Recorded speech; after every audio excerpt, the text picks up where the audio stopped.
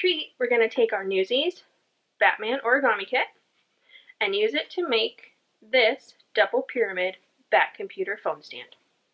It's super easy. I happen to be a fan of Batman, so I'm going to use Batman paper, but you can use whatever you want. Now, make sure to start off, you want to flip it over. Then, you're going to fold it exactly in half, just like this. Make sure you line the edges up as best you can. Doesn't have to be perfect though, best you can do. Then crease that nice and firm, so you get a nice fold. Now you're going to flip it over again and unfold it. Notice you have that nice tight crease right there. Now we're going to take the bottom and fold it to meet that middle crease. Not all the way covering it up, just meeting it and saying hello. Again, nice and firm little crease. Then you're going to flip it over, do the same thing with this end. Make it meet, say hello, and then nice and firm crease. Now you have it folded just like this, right? So now you're going to flip it over again. Poor Batman, he's getting kind of dizzy.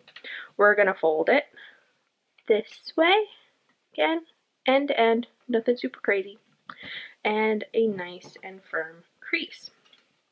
Now that has turned our rectangle into two nice little squares. Now we're going to take these squares and make them triangles. You're going to take this end and fold it to meet the middle. That's pretty much all this is. Lots of folding and meeting in the middle. Then nice and firm crease, unfold, and turn around. Now you're going to take this end and fold it to meet the middle. And nice firm crease. Now you'll see that that square has turned into an X, okay? You're going to do the same thing on this end, because it wants to be just like its little friend over there.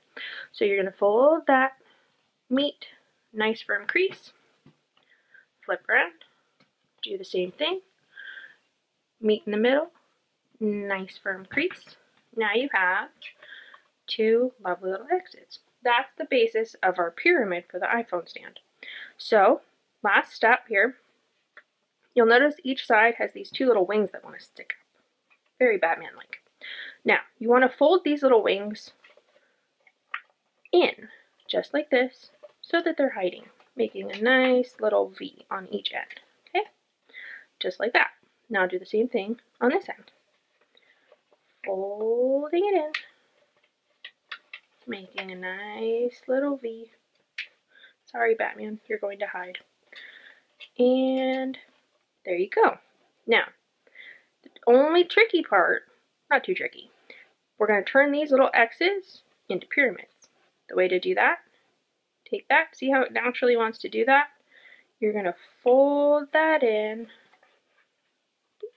and use these little V's we made as flaps that'll hold that in place. And now you have your first of the double pyramids. Again, helps to make a nice little firm crease there so it holds its shape. Now we're going to do the same thing on the other side. Again, it naturally wants to do that, so you're going to get your flap ready and fold it in. Fold that under, give it a nice good little squeeze, and crease that middle again.